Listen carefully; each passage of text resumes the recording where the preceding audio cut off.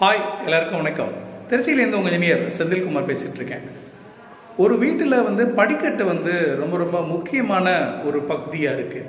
அதுவும் ஒரு இன்டர்னல் படிக்கட்டு இருக்கக்கூடிய டியூப்ளெக்ஸ் ஹவுஸ் உள்ளேயே படிக்கட்டு வச்சு கீழே மேலே இருக்கிற மாதிரி வீடுனா அதோடைய பங்களிப்பை நம்ம குறைச்சி மதிப்பிடவே முடியாது.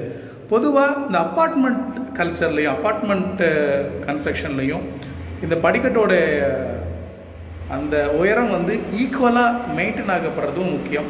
அது குறித்த கூடுதல் தகவல்களை நம்ம இந்த வீடியோவில் பார்க்கலாம்.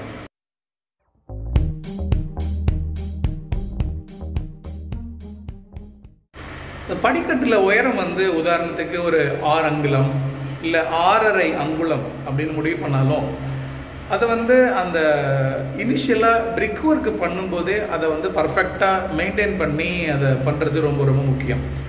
சில பேர் என்ன நினைக்கிறாங்க, நம்ம பிரிக் ஒர்க் பண்ணதுக்கப்புறம் எப்படி இருந்தாலும் அதில் கலவை ஏறும் சார், நம்ம டைல் போடுவோம் இல்லை கிரானைட்டோ ஏதோ பண்ணுவோம், அப்படிங்கிறப்போ அந்த வித்தியாசம் வருமே அப்படிங்கிற மாதிரியான ஒரு சாதாரண ஒரு கருத்து இருக்குது. இப்போ எப்படி இருந்தாலும் நம்ம ஃப்ளோர் ஈவனாக எல்லா இடத்துலையும் தான் நம்ம ஃப்ளோரிங் பண்ண போகிறோம்.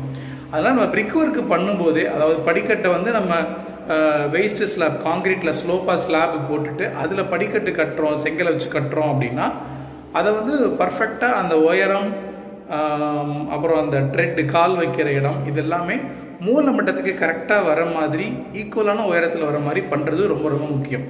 ஏன்னா இப்போ ஒரு முறை தவறாக செஞ்சுட்டா திரும்ப டைல் போடும்போது அந்த தவறு தான் தொடர்ந்து வந்துகிட்டே இருக்கும் அப்படிங்கிறத நம்ம புரிஞ்சுக்கலாம். இது படிக்கட்டு கட்டும்போது பொதுவாக பண்ணுற தவறு என்னென்னா, உதாரணத்துக்கு ஒரு ஃப்ளோர்லேருந்து அடுத்த ஃப்ளோருக்கு போகிறதுக்கு 2 ஃப்ளைட் இருக்குதுன்னு வச்சுக்கலாம். ஒரு ஃப்ளைட்டுங்கிறது ஒரு செட் ஆஃப் படிக்கட்டு இருக்கிற ஒரு ஸ்லோப்பு, அங்கே ஒரு லேண்டிங் இருக்கும், அதுக்கப்புறம் அடுத்த ஸ்லோப்பு போகிறது அடுத்த ஃப்ளைட் அப்படின்னு சொல்கிறோம்.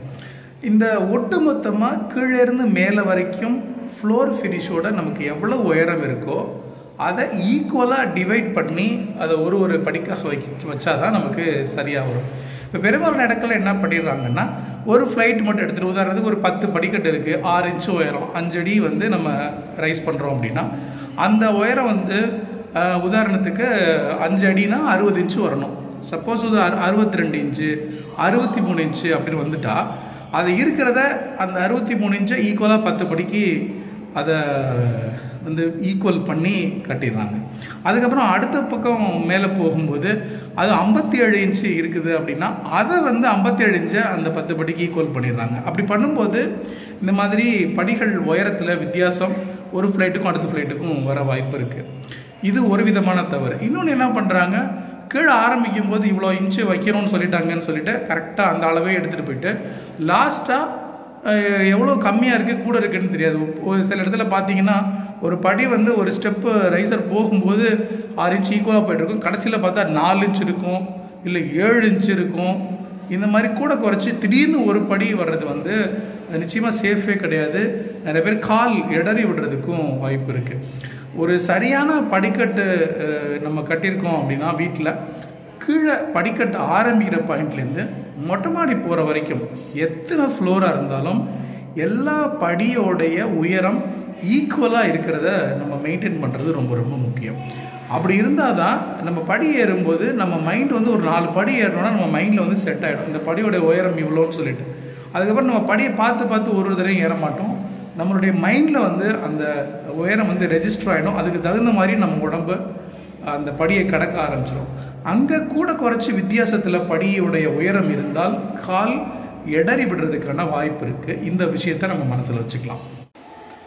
உதாரணத்துக்கு இந்த படிக்கட்டு எடுத்துட்டோம்னா இந்த லாஸ்ட்டாக இருக்கிற படிக்கட்டுடைய அந்த ரைசர் உயரம் டெஃபினட்டாக மற்றதை விட கம்மியாக இருக்கிறத நம்ம எளிமையாக பார்க்க முடியுது.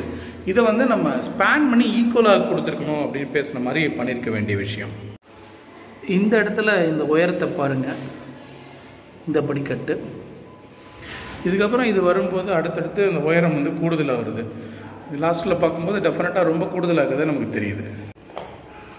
இந்த ஃபினிஷிங் நீட்டாக இருக்குது, இங்கே மெட்டீரியல்லாம் பயன்படுத்தப்பட்டது. ஆனால் இந்த உயரம் இந்த கடைசி படிக்கட்டில் இந்த வித்தியாசம் இருக்குது. இதை நம்ம முன்னாடியே அனுமானித்து கரெக்டாக பண்ண வேண்டியது ரொம்ப முக்கியம். நம்முடைய வாழ்க்கை பாதையில் நம்ம ஒரு உயரத்தை அடையிறதுக்கான பயணத்தில் ஒவ்வொரு விஷயமும் நம்மளை உயர்த்தி விடுறது கூட குறைச்சி அந்த மாதிரி இருக்கலாம். இல்லை ஒரு இடத்துல நம்ம உயரமே போகாமல் கீழே போயிட்டு அடுத்து எழுந்திரிச்சு அடுத்த உயரம் போகிற மாதிரி இருக்கலாம். ஆனால் நம்ம வீட்டுக்கான படிக்கட்டு ஒவ்வொரு படியும் சரியான ஒரே அளவான உயரமாக இருந்தால் தான் அந்த பயணம் சரியாக இருக்கும். Hope this helps you. Thank you. Thanks for watching.